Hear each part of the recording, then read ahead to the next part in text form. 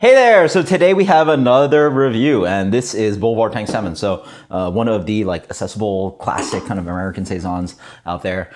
This is 8.5% actually, so this is actually quite large compared to the Saison DuPont 6.5%, and this is 38 IBUs. This was bottled, I don't even know. Geez, I can't even read that. 19, it's best by August 2020. Does that math make sense on that? 112 Julian. I hate when people do this. I don't know when this was bottled. Who knows? It could be a year out. It could be 6 months. I don't know. 6 months? No, that doesn't make any sense. Actually, it could be. I don't know. I don't know when this was bottled. Anyway.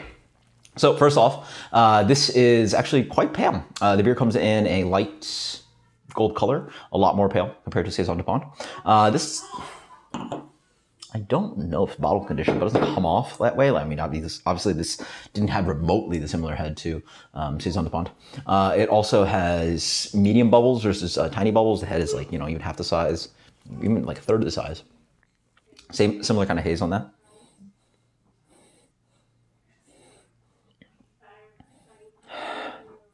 So for me here, the beer generally has that kind of Saison-y kind of thing going on, right? It's a combination of phenolics, esters, some amount of hoppiness, a little bit of grain character. So this one's less citrusy. I almost sense a little bit of oxidation, possibly. It's got light kind of lemon peel note, maybe. But then there's this sweeter, it's got a sweeter herb thing going on. So it's almost like, I don't know, it's like, what is that? Oh, there you go, like sage or something. And it's generally actually just comes off a little bit lighter instead of the kind of a little bit more tobacco-y or almost like dense kind of grassy notes in the DuPont.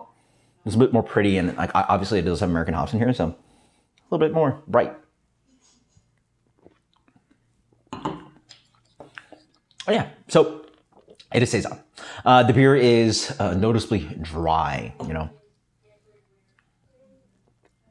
Despite all the impact of flavor, the thing you notice is that this beer, even in impression of sweetness, right in the middle, there's a little bit almost like honeyed quality coming in, almost like honeyed, tea, or yeah, something like that.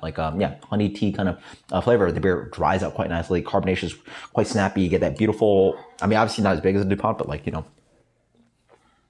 better head on there. So it offers a little bit of fluffiness. As you went more, yeah, for sure. You get a strong amount of this kind of green, slightly herbal tea character comes in. I highly suspect there's some amount of oxidation here that sort of plays into that a little bit, which is actually fine. These kind of beers, oxidation actually plays well because there's just rusticity, there's yeast complexity, there's carbonation, all that's fine. Some amount of oxidation in these beers actually works pretty well. As for the flavors, it's got a nice zing. You know what? Really, it just keeps reminding me of just green tea, herbal tea, black tea, lemon, honey. It just keeps drinking like that to me.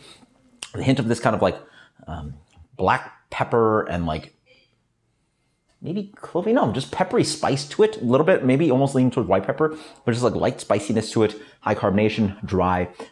This also offers a little bit less malt sweetness. Well, the malt sweetness is different. This one's a little bit more honeyed, like a honeyed cracker versus maybe a little bit more biscuity that you get in the DuPont. Quite nice. I like this one. The crazy thing is this beer is sneaky, 8.5%. Wow. Horrifically dangerous. Absolutely fantastic.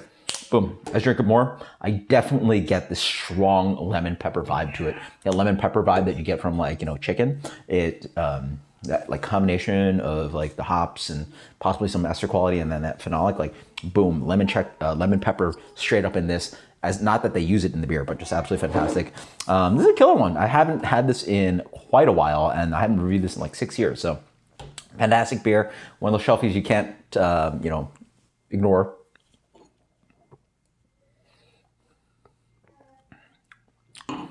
Killer beer. I like it. dangerous one too. Let's go with a 90.